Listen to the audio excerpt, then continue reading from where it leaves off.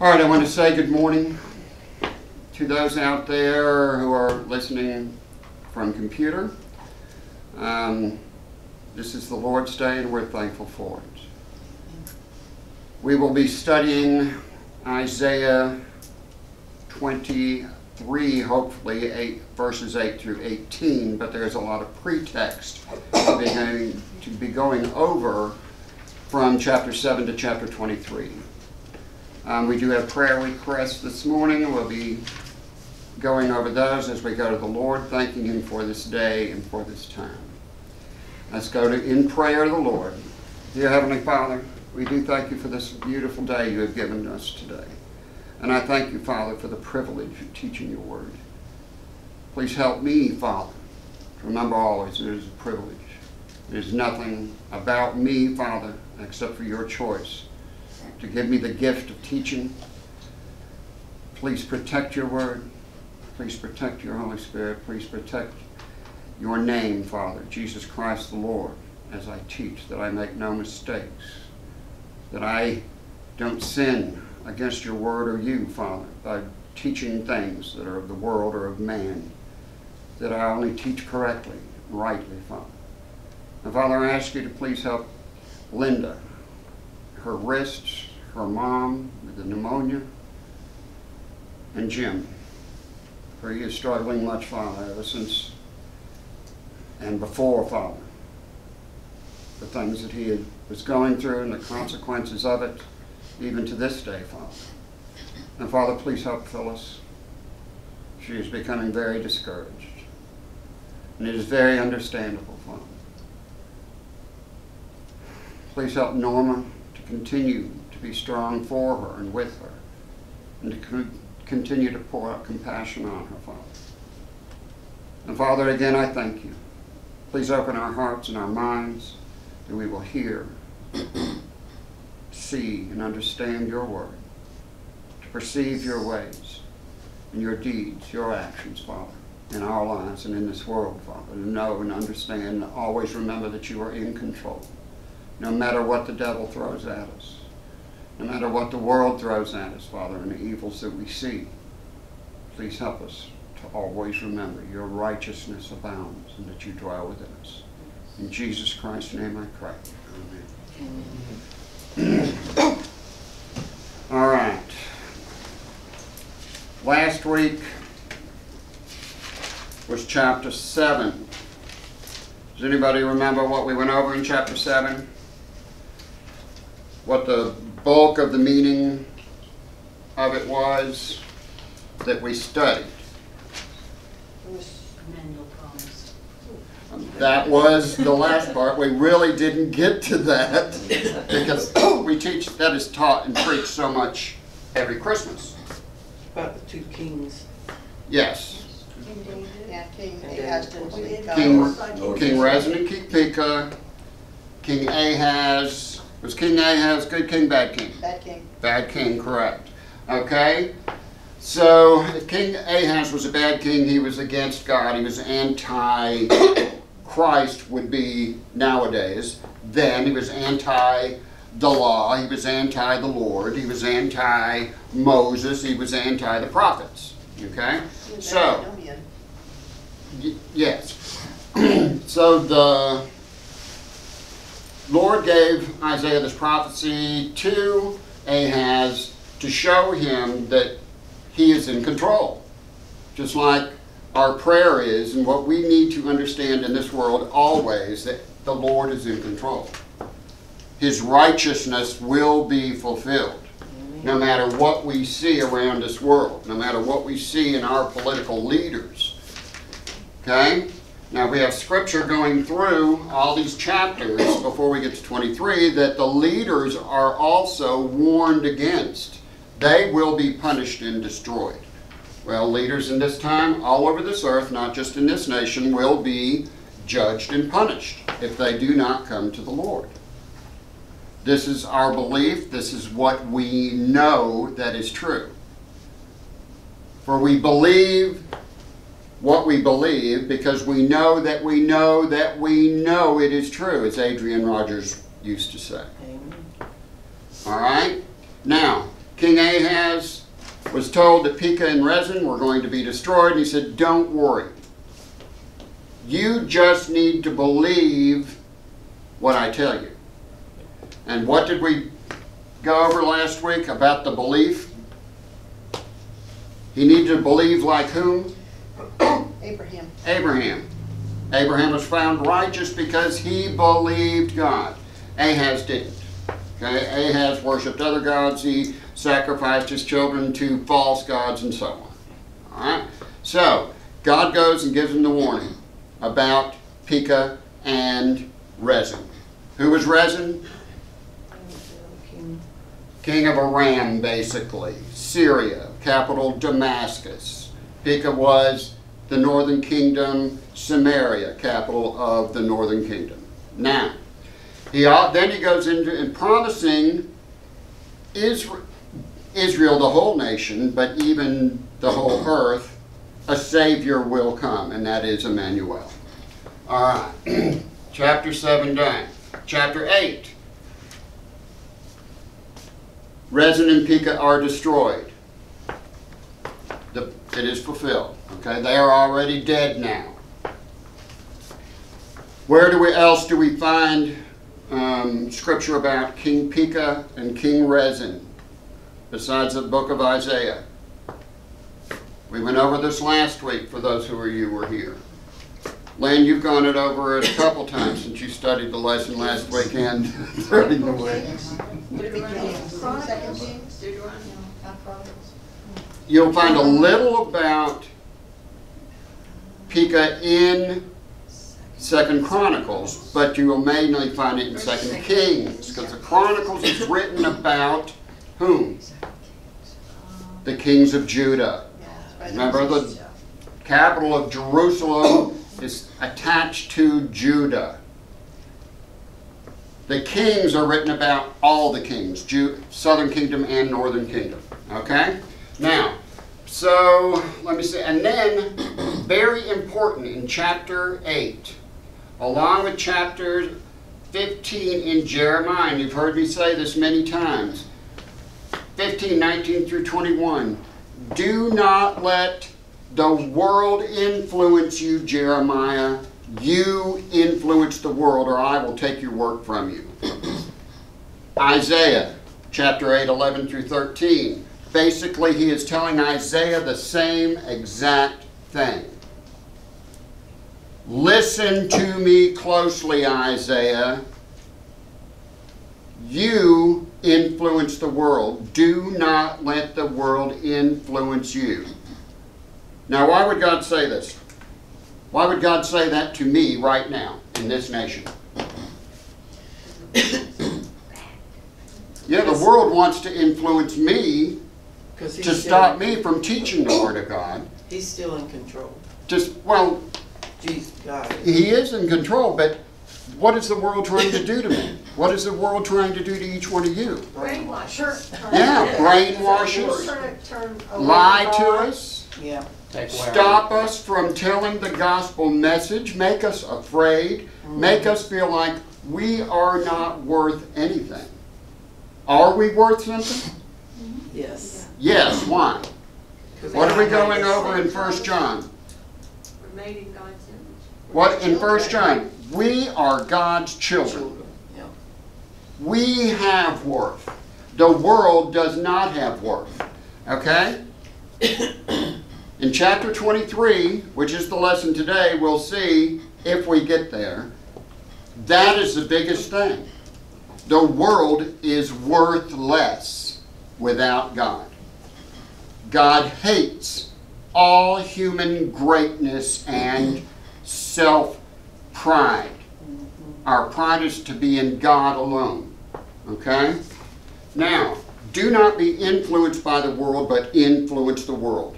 For the more we influence the world, hopefully, prayerfully, more people will be saved. Every time someone else is saved, what happens? It's written in the New Testament over and over again by Paul. Angels rejoice. Angels rejoice, and when they rejoice, what does that do? Who deserves all glory? God. It brings glory to God. when people get saved, glory is brought to God. The angels rejoice, people rejoice. What do we do when we see people baptized in the baptismal pool? Rejoice. We rejoice and bring glory to God. God has brought glory. That is why we are created. Not for our greatness, but for the greatness and glory of God. Okay? Now, chapter 9, promised Messiah again.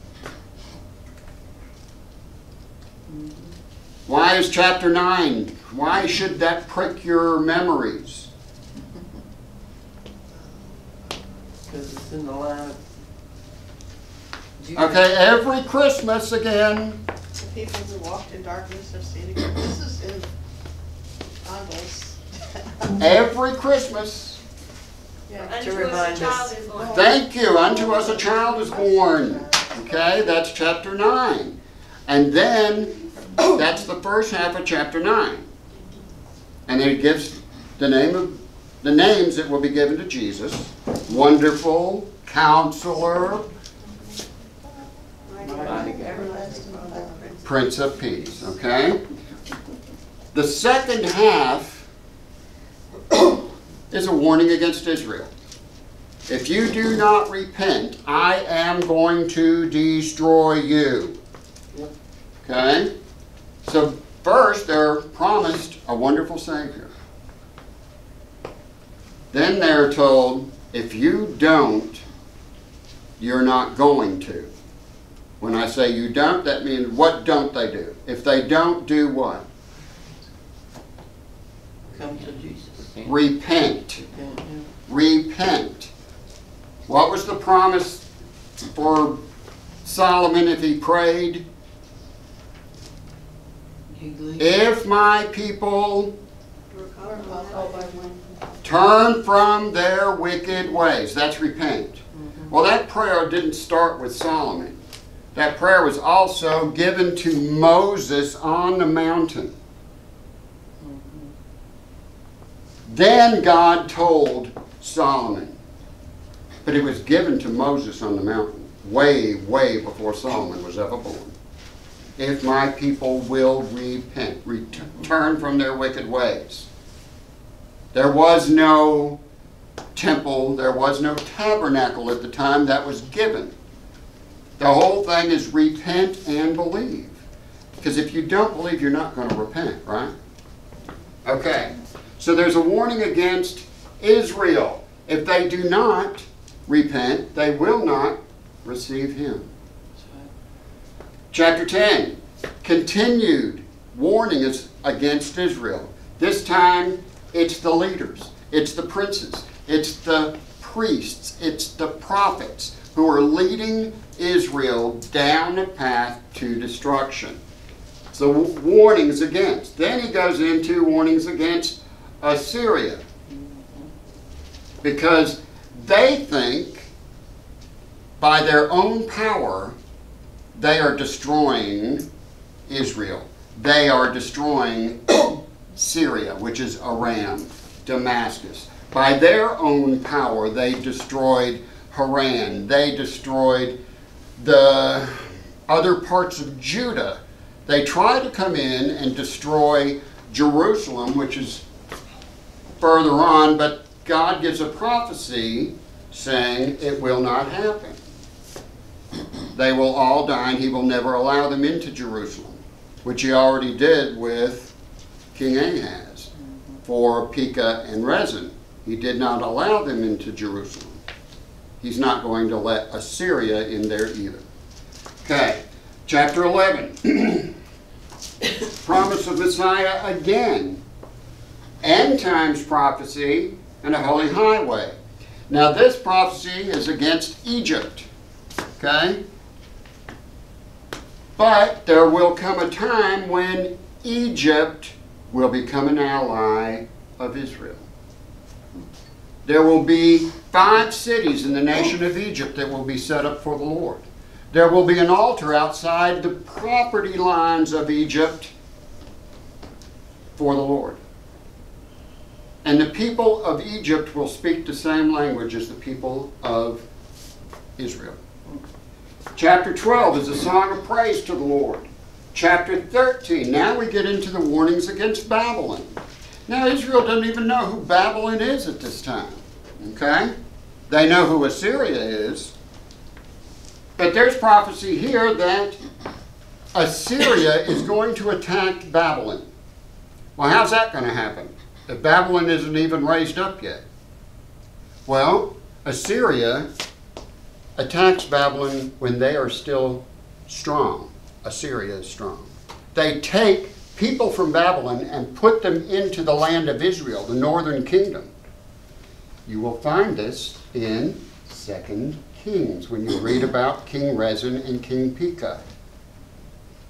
Assyria puts people from Babylon into the places where the Israelites lived. This is way before Babylon ever becomes powerful. Around 100 or maybe a little more than 100 years. Okay? Then Babylon turns the tables on Assyria. But there's already people from Babylon living in the northern kingdom, we find in 2 Kings. Then God, like I said, starts warning against Babylon. Because what's going to happen with Babylon? They're going to fall into the same trap that Syria fell into, the northern kingdom of Israel fell into, that Assyria fell into. Pride. All right, chapter 14. Chapter 14 and chapter 24 of Ezekiel are very similar chapters. What triggers your mind in chapter 14 of Isaiah or chapter 24 of Ezekiel? You've been taught on it. You've been taught both chapters before. Where Lucifer falls? Yes, the devil. Descriptions of the devil and who he is, why he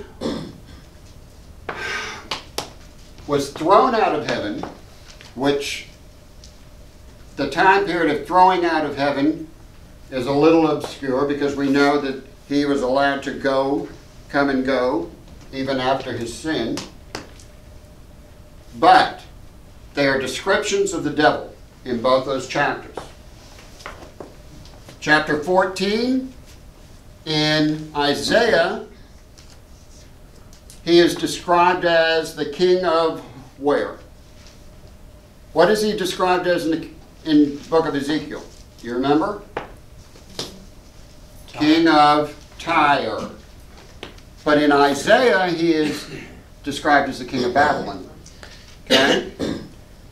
Babylon and Tyre are very similar to each other, very full of pride, puffed up, beautiful cities. The people of those cities thought they were the smartest, they were the most beautiful, they were the best of all. Does that sound like what we've been described as so many times? You know, every time I heard President Trump say these things, you know, I would pray for him to realize it is by God's power. It is by God's mercy, by God's grace. It is not the people of the United States who make us great.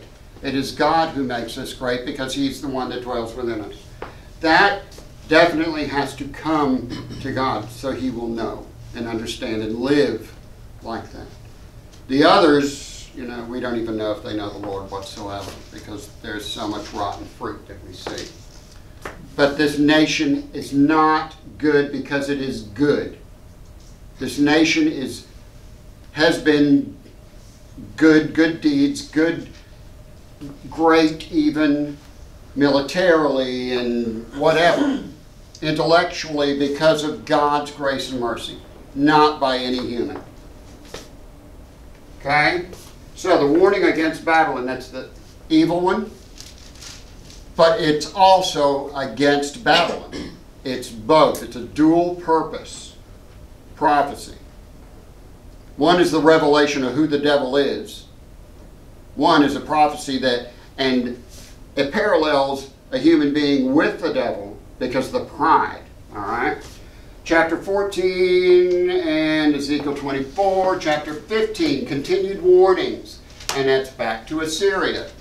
chapter 16, 18, 17, 19, 20, and 21. Okay? All warnings against nations. They're against Ethiopia, against Moab, against Edom, against Philistia. What is Philistia? Now that I said it, what is it? What is Philistia? Where is it? Johnny? You know it. Go ahead and say it. You were reading them off to yourself. If Philistia, who lived in Philistia? Philistines. The Philistines. So where is that property? You've been taught many times. Who fought the Philistines? David. How did David come about fighting the Philistines? Goliath. Well, Sam. King Saul was fighting the Philistines. Saul kept coming. Goliath kept coming out, and Saul was afraid. Saul would not go out. David killed Goliath, right? The Philistines are on the coast of the Mediterranean, and then Israel is outside, inland from that coast of where the Philistines were. Okay? Gaza, Ekron, Ashdod, those cities all belong to the Philistines. Is there a Gaza now? Yes. Is there an Ashdod now? Yes. Is there an Ekron now? Yes. Those cities still exist.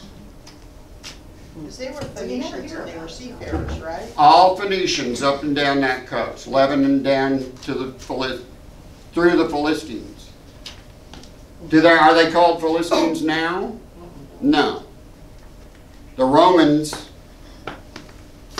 came in and wanted to insult Israel as much as they could, and so they named the peoples, even the whole land, took the name Israel away from them and named the whole land Palestine, which is very similar to Philistine. Okay? Now, chapter 22. Jerusalem's coming destruction. Why would Jerusalem have a destruction warning? Sin. That is, they would not repent. Okay? The leader. What causes a nation's destruction? Turning from God. Sin. What did Jesus say the world's sin is? Disobedience. Pride. Pride. No. It is pride, but that's not the world's sin. That's not what the world is going to be destroyed from. Turning your back on God. Rebellion. Idolatry. What sin Give us is, a hint. what sin is the only sin that you cannot be forgiven from? Blaspheming the Holy Spirit. How do you do that? Don't believe. Not believing the gospel message. Because the Holy Spirit is the one who opens the minds of people to the gospel message. Jesus said the world's sin is unbelief in me. That is what Jesus said. Okay?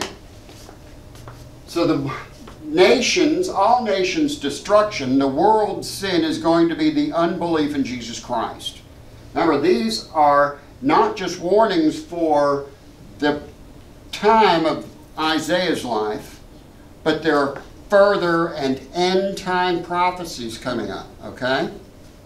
Chapter 2 in Isaiah has end times prophecy. Now, what is the root of sin?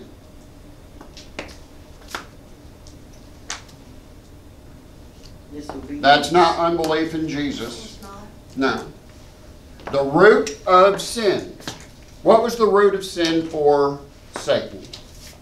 Pride. Oh, what the Bible says. Where do I even have that? Pride. Pride. See, now your pride word is coming up.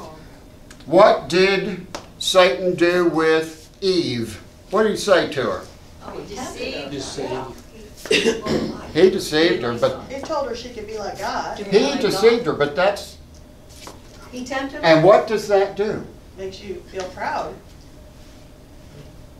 He deceived her, but that is not Eve's sin, being deceived. He tempted her. And she succumbed to that. But what was her sin?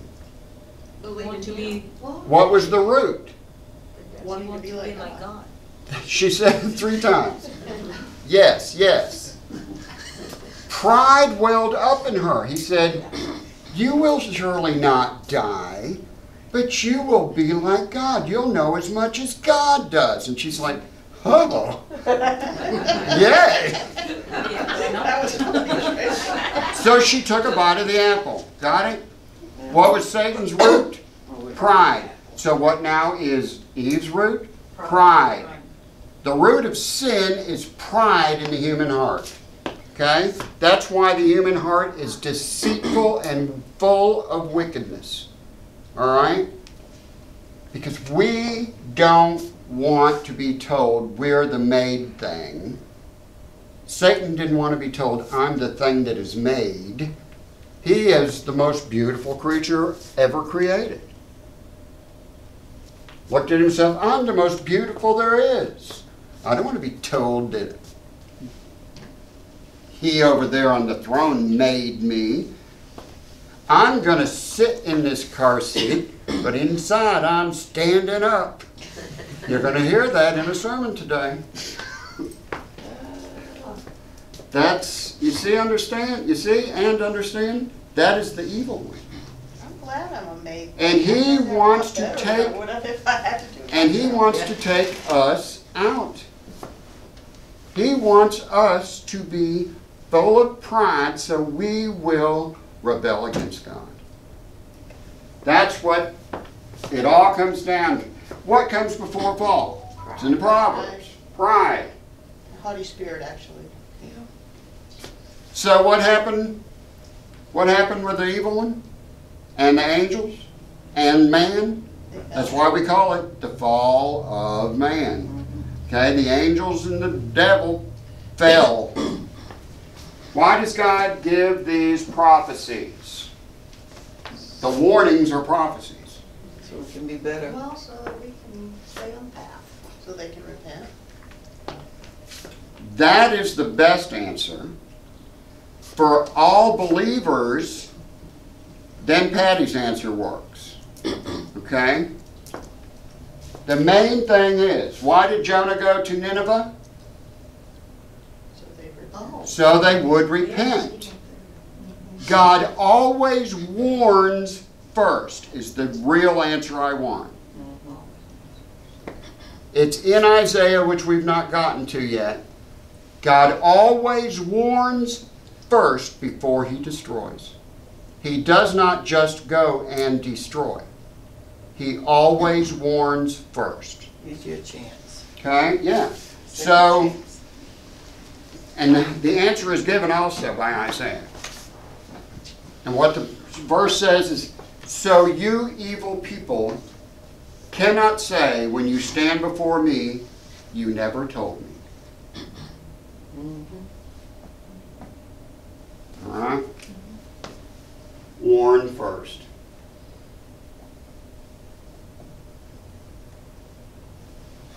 Now, chapter 23.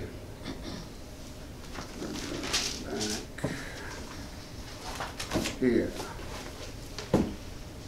And again, I'm reading out of the New Living Translation. I have to think of what it is. Now we are in 23, and remember in Ezekiel 24, the devil is symbolized as the king of Tyre, okay? Well, in Isaiah 23, not 24, but Isaiah 23, we are king of Tyre, okay? The king of Sidon, the nation of Sidon, the nation of Tyre. All right, we're going to start there. Verse 8. Who has brought this disaster on Tyre, the great creator of kingdoms? Her traders were all princes, her merchants were nobles. The Lord of heaven's armies has done it, to destroy your pride and bring low all earth's nobility. Come, people of Tarshish, sweep over the land like the flooding Nile, for Tyre is defenseless. The Lord held out his hand over the sea and shook the kingdoms of the earth. He has spoken out against Phoenicia, ordering that her fortresses be destroyed. He says, never again will you rejoice, O daughter of Sidon, for you have been crushed. Even if you flee to Cyprus, you will find no rest. Look at the land of Babylonia. The people of that land are gone. The Assyrians have handed Babylon over to the wild animals of the desert. They have built siege ramps against its walls, torn down its palaces, and turned it to a heap of rubble. Wail, O sheep of Tarshish, for your harbor is destroyed. For 70 years, the lengths of a king's life, Tyre will be forgotten. But then the city will come back to life, as in a song about the prostitute. Take a harp and walk the streets, you forgotten harlot. Make sweet melody and sing your songs, so you will be remembered again. Yes, after 70 years, the Lord will revive Tyre, but she will be no different than she was before. She will again be a prostitute to all kingdoms around the world. But in the end, her profits will be given to the Lord. Her wealth will not be hoarded, but will provide good food and fine clothing for the Lord's priests. Okay. Let's see. Page, verse 8. Why does Isaiah refer to Tyre as this evil thing?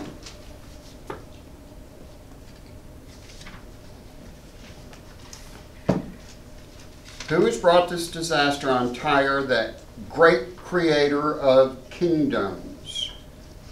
Kings. What did Tyre do? They had taken over a lot of colonized, if you will. There. They colonized other places. Tarshish, as far as we know, is a colony of Tyre. Where is Tarshish? Spain. It is a portion of Spain. Okay? They were a colonizer.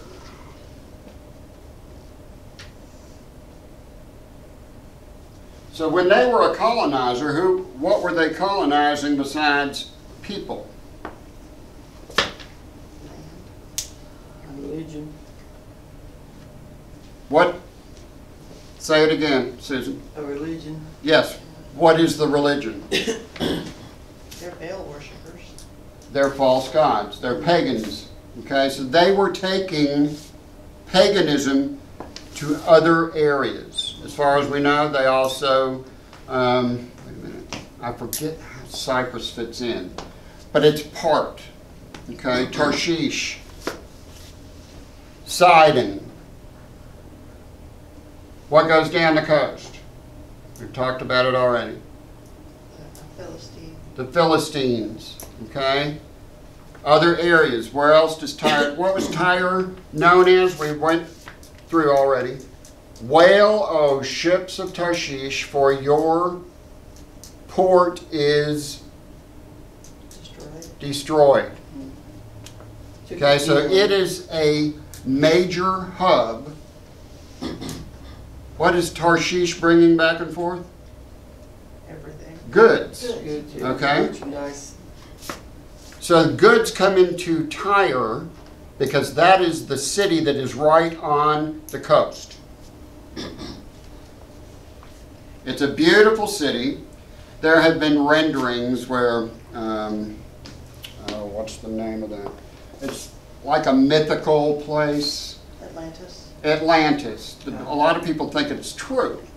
And it was either Tyre or Tarshish. They can't decide which one it was this place Atlantis. Now there are artifacts in the Mediterranean, in both areas that have, you know, Colossus stoneworks and stuff, but they're all undersea now. So anyway, the pagan, prideful, they believe they're the greatest in all the world. Yes? Weren't the Carthaginians under the, wasn't Carthage one of their colonies too? I don't know, because that's all Greece, so They were Phoenicians. Carthage is in Greece. Carthage is in North Africa. Carthage was in North Africa. I have to study it again. I'm not prepared for that question, sorry. Still thought it was Greece. I'm still thinking it is, from my history. Anyway, so, where is Tyre? Now we know where Tarshish is. Where's Tyre? Coast of what? Mediterranean. Yes, but where's the land mass now? And I think Tyre is still a city. Phoenicia. No. What is Phoenicia? Spain. Northern Kingdom. We don't call it Phoenicia anymore. Cyprus. No, Cyprus is out in the sea. It's an island. Sidon and Tyre, I think perhaps are still cities to this day, and they are in a country called, starts with an L. Lebanon? Lebanon.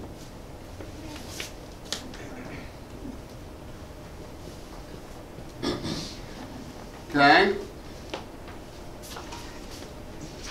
Now, we got 9.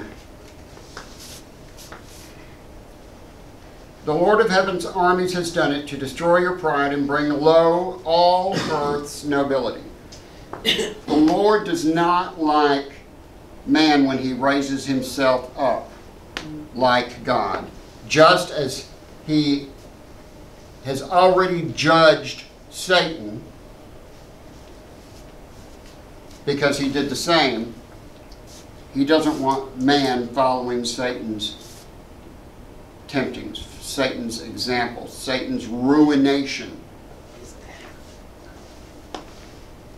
For we, as humans, which God foreknew was going to happen, of course, still suffer to this day from the prideful sin of Eve. Oh, I can be like God. And it's, believe me, it's not Eve's alone. Every human being has that within them. And we would have been exactly the same had we been the first 2 people on earth, me and whatever woman. It would have been the same. The woman would have sinned and I would have been stupid and said, okay, here we go. You know, it's just how it is. See, you know, I've heard some preachers, I'll punch at him right in the nose when I meet him. It's like, no, he won't. They are both in the presence of the Lord. Nobody's going to be punching or blaming or anything for sin. Every man is guilty for their own sin. No one is more guilty of sin once we are saved by the blood of Jesus Christ. We are redeemed by the blood only by faith. None of us are better. Now there might be more rewards for us by the obedience of us during this life. But because of faith, God loves us all identical. Okay? For non-faith, everyone will go into that judgment that is destruction. Now, did I answer 9 for you?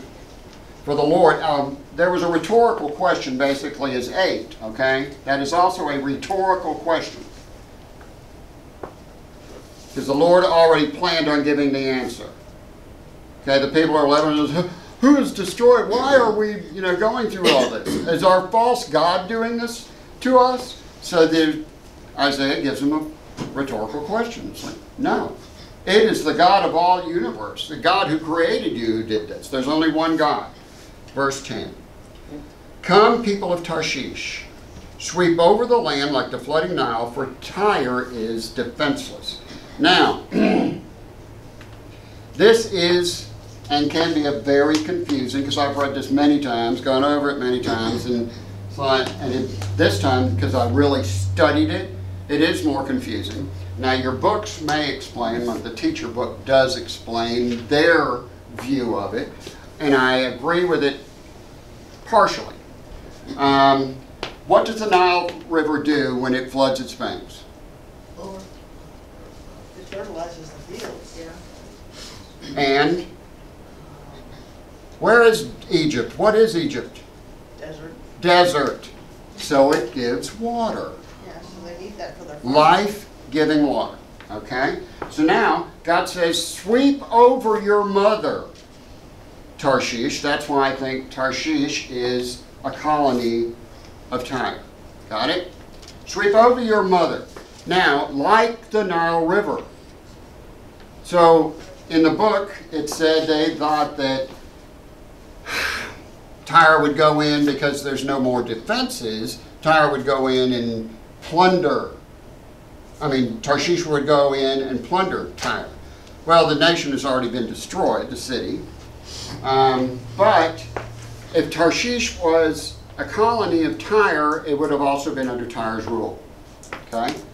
And whatever their goods that were coming into the nation could only be ruled by what Tyre allowed them to go. So now, all the goods that are coming in from Tarshish, where all their traders are, whatever would be coming in, foods, clothing, whatever, could go in through the land of Lebanon, throughout Israel, through Syria and whatever, and help feed other peoples, not by just what Tyre said could be done. If the Nile blesses the land, the actual earth, so the people of Tarshish could actually bless the land with the goods. Got it? That makes much more sense to me in the context of what we have. I'm not saying that is exactly right. I'm saying that is what we see in the context. I always have to keep whatever God gives to us in context. All right? Now, let's go on to verse 11. The Lord held out his hand over the sea and shook the kingdoms of the earth. He has spoken out against Phoenicia, ordering that her fortresses be destroyed. Now, Phoenicia, remember, goes down Lebanon into Israel. That is, Phoenicia was named Phoenicia way before what?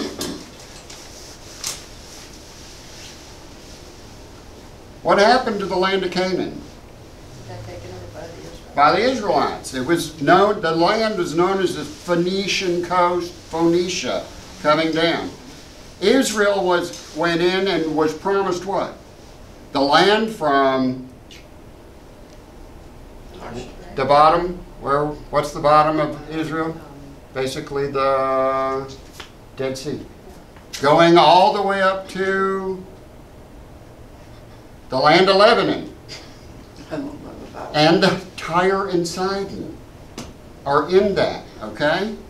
They were given those lands, and they still don't rule them now. They did for a little while. A little bit during King Solomon's time. Even Damascus was under King Solomon's rule. But because of sin, God took it right back away from them. And that was his warning to Moses. I will give you the land, but I will also take it back from you.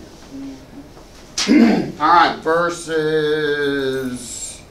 Ordering that her fortresses be destroyed. Again, they're being destroyed because of pride.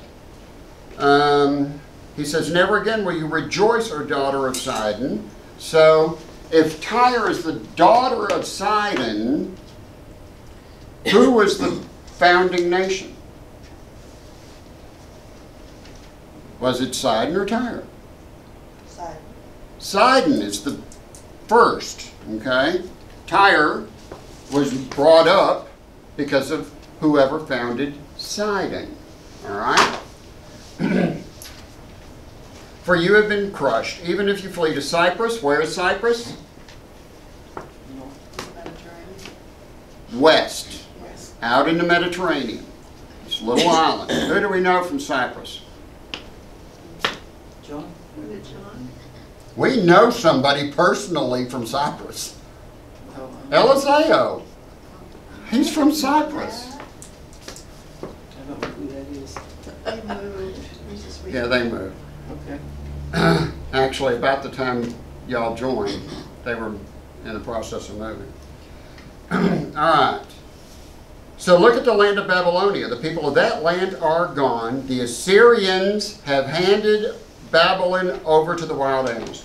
Now, remember I said earlier, 2 Kings, you will find out about people being sent to northern Israel by King Pekah and King Rezin. Here is more evidence. Assyria did not destroy Babylon after Babylon was the greatest kingdom on earth. Who destroyed Babylon? Who sent the Israelites back to Jerusalem to build the temple? Cyrus. King Cyrus. So the Persians destroyed Babylon. The Persians and the Medes destroyed Babylon. This is further documentation. This is a prophecy that the Assyrians will send Babylonians to Israel. Babylon had to be rebuilt to become the greatest kingdom on earth, okay? So this is before that 70 years that we're going to be reading about in just a minute. The Assyrians have handed Babylon over to wild animals of the desert. They built siege ramps against its walls. You know what a siege ramp is? How they did it? Throws a rock in it or something. That's a catapult. Yeah. They did it to Jerusalem. Nebuchadnezzar did it to Jerusalem. They would bring dirt, pile it up, pile it up, and pile it up, like this. Then they just walk right on up and go into the city. Of course, there were people at the top of the walls throwing rocks and whatever, and spears and arrows, but they would just build earthen roads right up against the walls. They did it at Masada too. And come in, yeah. So, verse 14, wail, O ships of Tarshish. Now this is how the chapter started, okay? It said, weep, O ships of Tarshish. But one of the things is, you need to mourn because your people have been destroyed. You're no longer going to get all this money for your products. Your products, you need to just take out and give, okay? You're not going to be that wealthy merchant people anymore.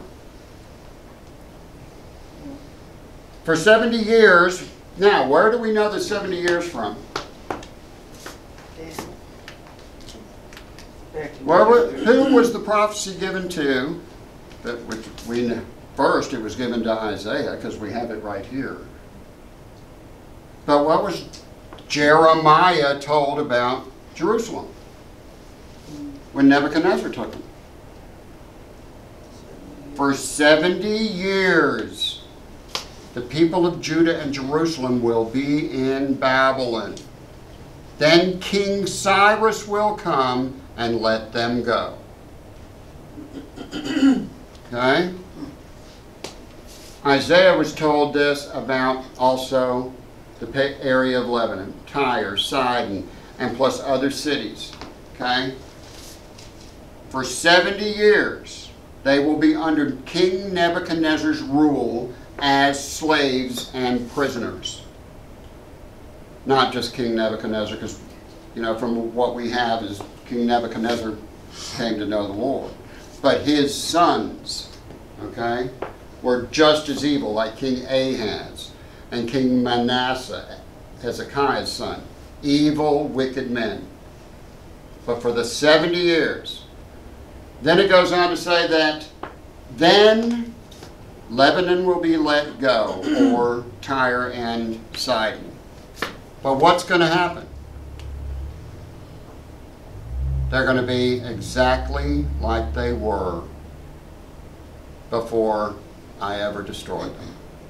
Their hearts will not turn until the end of time. Now I did hear think she was a missionary. She was from Lebanon. Must have been 3 or 4 years ago. This is a scripture where she was pointing to, that one day Lebanon will turn back to the Lord, because there was a long period of time Lebanon had many Christians in it. That was up into the 70s. The Christians, Catholics, started being persecuted to the point where there are almost no Christians in the land of Lebanon now. Same as Syria. Same as Iraq. Same as Turkey. All these nations. You know, the ISIS destroyed some of the oldest church buildings on this earth. And then Trump went in and destroyed them. But these church buildings were almost 2,000 years old. Who would those church buildings have been built by? The original Christians. Disciples of Isaiah. the apostles. Yeah. Paul. Did Paul travel? Paul even traveled to where? Tarshish. Churches were planted and built. Churches were planted and built. But like the first 3 chapters of Revelation, if you do not stay strong in the Lord, what's going to happen to the church? The candlestick will be taken away. It means the light in the church, the truth, so that it'll just be like any other false teaching. Thank you. Next time, chapter 25. Thank you all. Love you. Bye. Thank you. Okay.